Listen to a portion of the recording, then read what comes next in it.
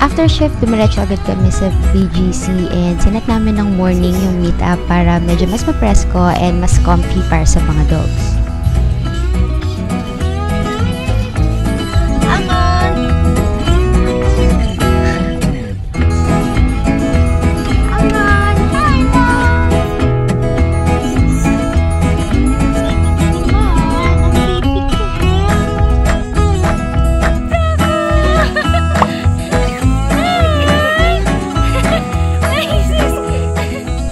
Kami yung unang dumating sa park and pagdating namin doon nakita agad namin si Taco and yung mami niya. Tapos habang naghihintay sa iba, nag-play muna si Almond and si Taco.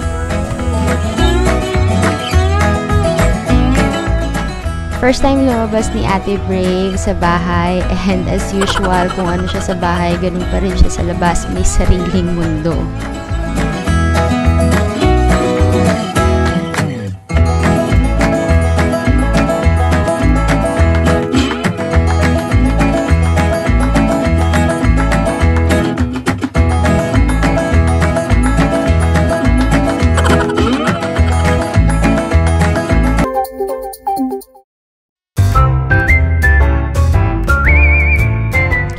Ibang dogs din kaming nakita doon habang naghihintay. Tapos more playtime with Taco and Tita Tracy. And after few minutes, dumating na rin sila Onion and Crayova. And nagsunod-sunod na rin dumating yung ibang dogs and fur moms.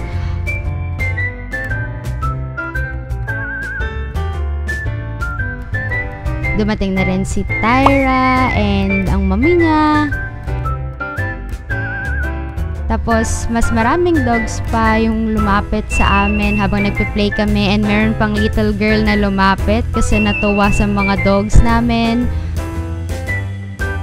Tapos, dumating na rin sila Laika with Ram and Jaeger. And more playtime for the dogs.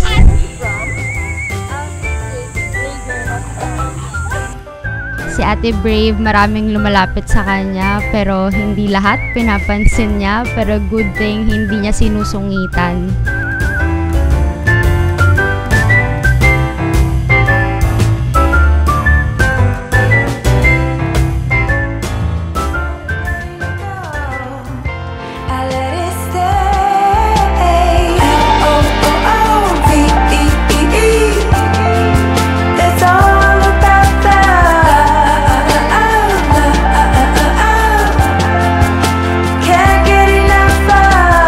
One of the highlights then nung meet-up namin is finally na-meet na namin si Cholo, ang Mr. Right ni Almond, and nakakatuwa rin yung mommy and daddy niya. Sobrang love nila si Almond and sobrang tuwang-tuwa din ako sa kanilang dalawa.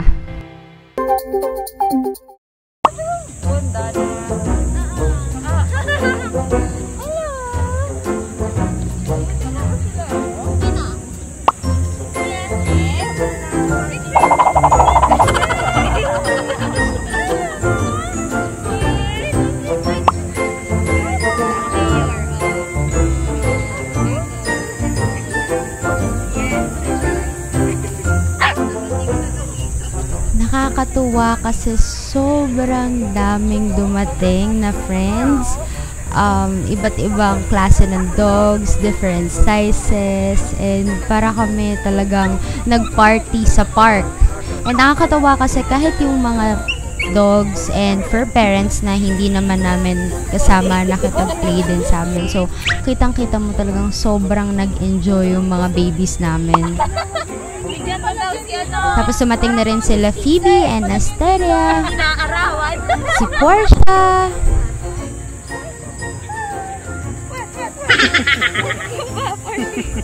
More playtime and syempre more kulitan with Mr. Ralph.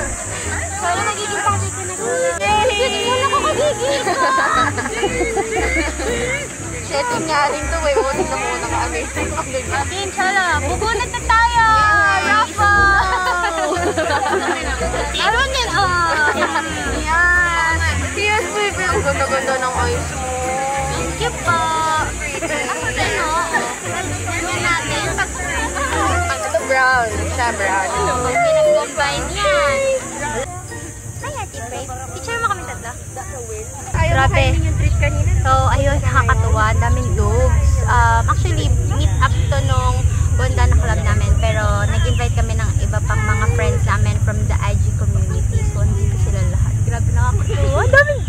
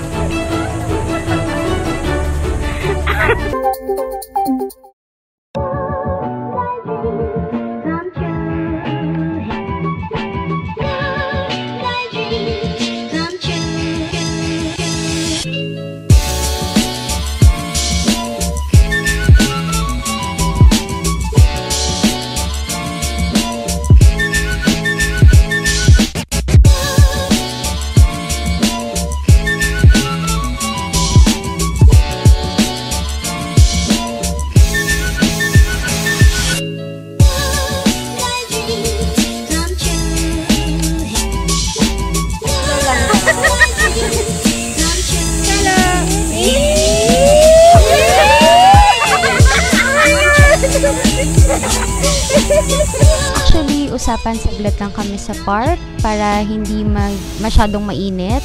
Pero dahil sobrang enjoy yung mga bata, hindi namin namalayan yung oras. Medyo napatagal kami sa park. And syempre, hindi mawawala yung group picture.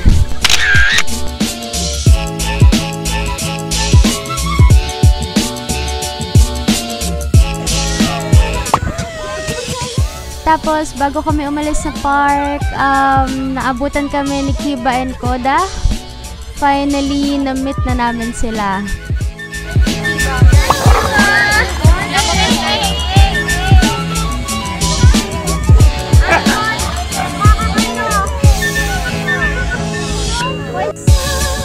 Super tagal na namin gustong makilala si Kiba and Koda. And ang saya kasi finally, na-meet na namin sila and yung mommy and daddy nila. Nakakatuwa kasi nagkaroon ng chance na makapaglaro si Almond with them.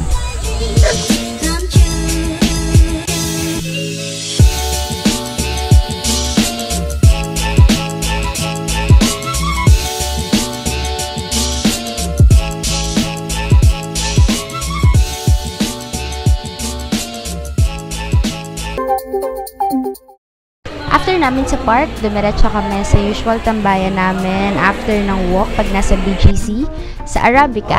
And mukhang na-surprise yung mga barista kasi sobrang dami namin. Pero this is a pet-friendly cafe kaya napili namin na dito tumambay after sa park kasi sobrang welcome yung mga fur babies namin dito.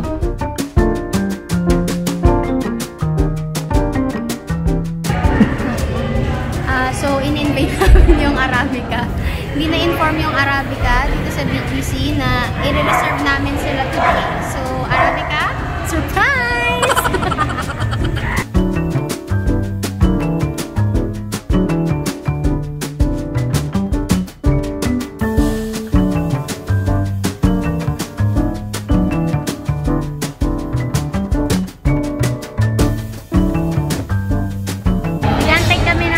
Nagantay na lang kami ng kape ngayon kasi tapos na yung para sa mga anak namin. It's for parents time naman.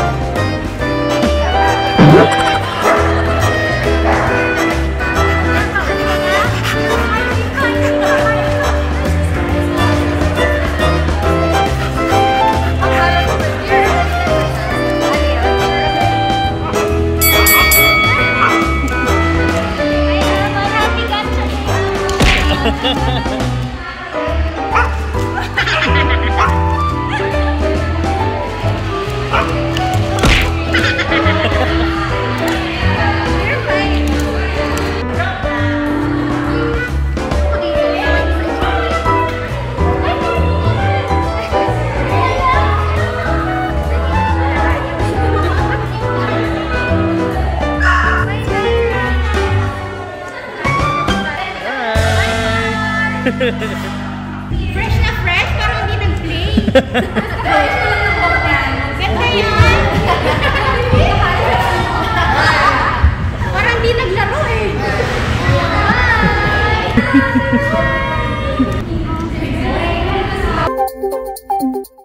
Ariana, kaya mo yan Ariana. We support you Ariana.